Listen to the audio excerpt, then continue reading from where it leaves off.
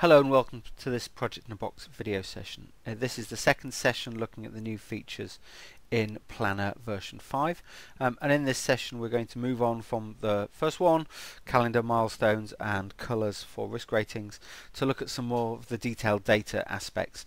So collecting new status and commentaries for task, risks and issues, plan progress to date, more issue data, and then how some of that information is going to be uploaded to the main application for further analysis. So let's get started. This is the plan we were looking at in the first session as well. Let's go and have a look at issues first. So I'm going to come into my issues area here, and as I open up one of my issues, you will see that the form looks pretty much the same as it did before, with a general, comment and responses tab, none of which have changed, except for the new tab, which is impact. So this allows us to identify for a particular impact the effect it's going to have on the project in terms of days, time impact, money, cost impact, and a quality impact. Of course, your issue may have no effects on the project. It may affect all three areas, it may affect one or two of them. So you can simply note down which those are.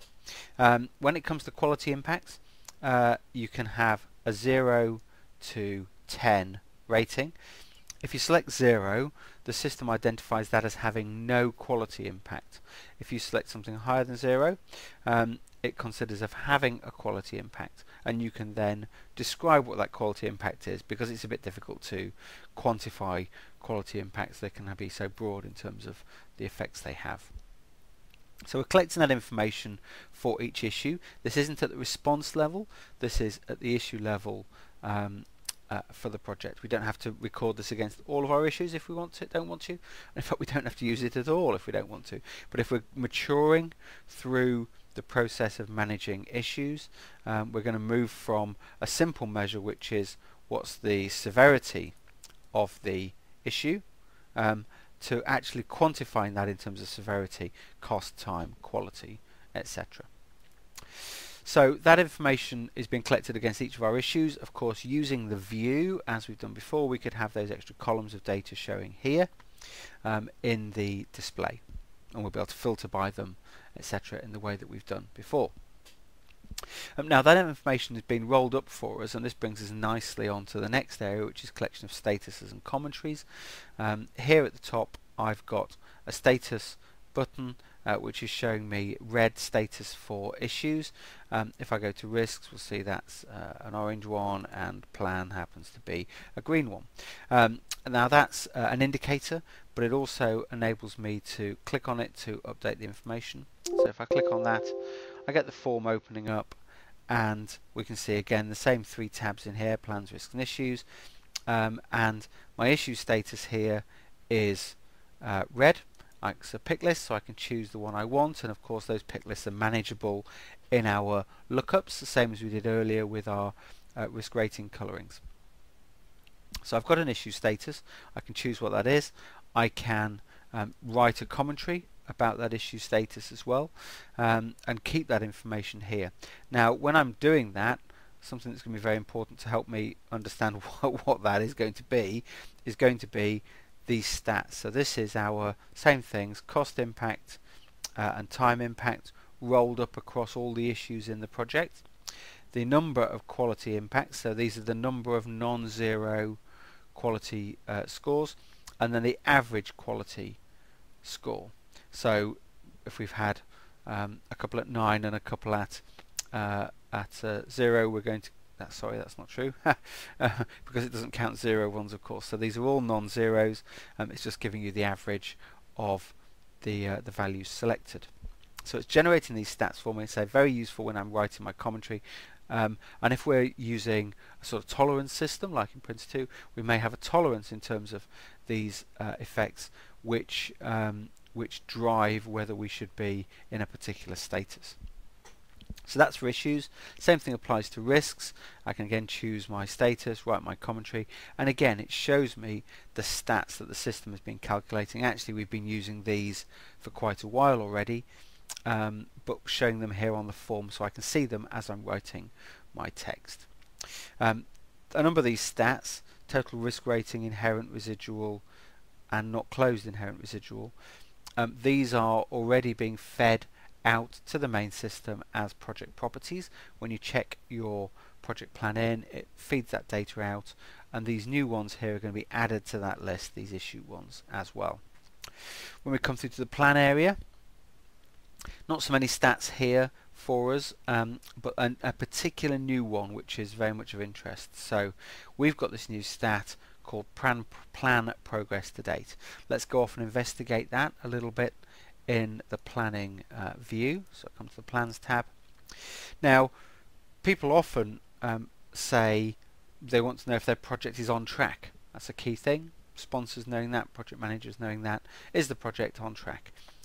Actually, that's a very difficult thing to answer usually in terms of the data that you have easily available to you, and this is a common display and the one that's often used, which is showing today's date and the rolled up percentage complete of all the tasks shown against the project summary bar. So this project started back in February and it ends in May, so there's a certain number of days duration. The percentage complete is laid up against that, and if the percentage complete is ahead of today's date or on today's date, you'd think you're on track for the project. Now, if the project's a simple waterfall without any overlapping tasks and without gaps in it, then yes, that's probably a pretty good representation. But plans are often not as simple as that. There's many tasks that run in parallel. There might be big gaps while you're waiting for things to happen in the middle of the project. So that can give a fluctuation in terms of a simple display against the overall project duration, and that's the case here. So actually, if we look in a bit more detail and come down further, in fact, let's just do it like this. We can see that we've got some tasks here which are behind. They're not everything that they should be today. So we've got some things that should be complete by today or should be progressed further by today, but they're not. And that's why we've got a measure here. Plan progress to date is 97%. So we're pretty much there, but we're not quite there because there's a few things that are not quite completed. And that's exactly what that's telling you. So that measure is looking at every task due by today and any partial tasks due by today and what their percentage completes are. So it's much more focused around the things that you should have done by now than the overall percentage complete line. So now we've got two measures for our project. We've got the plan progress to date, this one, and we've got our project percentage complete. And actually using the two together will be a good way of identifying where you are with your project. Both of these are available, of course, as plan properties, project properties in the main system. So really useful new measure which does tell you exactly whether you are on track with your project. In fact, it can never be greater than 100 because it only ever looks at the dates, the activities up to today. So even if you've got things ahead, so even if I came to here and updated this task to be even 100% complete, it's in the future, so it has no bearing at all on our plan progress to date. So that's a very focused measure that you can use to identify where you are with your projects. So a load of new properties there that we're calculating and sending through. We're also sending through some other new stats in a bit more detail around task management. So for example, the number of overdue tasks, the number of tasks not yet started, the number of tasks completed, so that you can run statistical analyses across sets of projects in parallel, again going through as project properties to the main system. You don't necessarily see them in here. The next thing I wanted to talk about was actually the rest of the data that we're now taking through to the main system, which is really quite an interesting, rich set of information. So we've been giving you for some time now in Planner the ability to collect actuals data. Of course, when you're planning your project and you allocate somebody to a task with a percentage, there's some information that rolls out of that. So we can see here this timesheet view is a different way of looking at the plan information. It's showing for me or for a different user I might want to select, but here for me.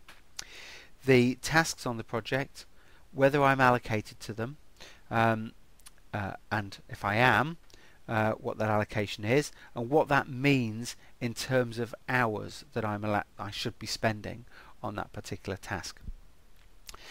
I can then fill in the actual hours I have spent. In some cases it might be more or less on different tasks, but it's showing me those there, and in fact I can come and put the next one in for here. So I can say I've spent 3 hours on that, and I've come down and spent another certain number of hours on another task. That's all rolled up using the costing information and stored at the task level. Now we've always been, or for a little while anyway, been bringing out to the main application some key top level metrics about the project finances. So we can see some of those here. The total cost for the project, so the cumulative total cost.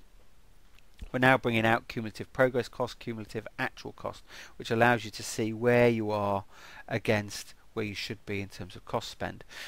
These are of course rolled up and held financially in Planner at the task level, because there may be a number of assignments. In this particular case, this task here has 3 different assignments, 3 different people working on that task, and in one row it's very difficult to see that information unless you normalize it down into the financial figures, which is what's been done here. That's then of course rolled up to the project level figures.